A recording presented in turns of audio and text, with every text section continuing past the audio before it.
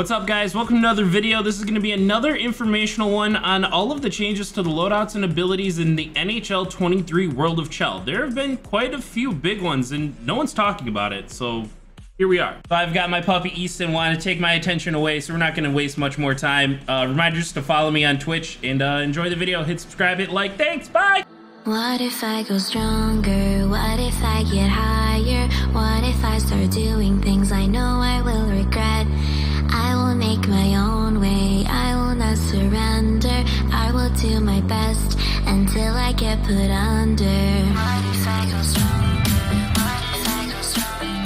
What if I go stronger? What if I go stronger? What if I go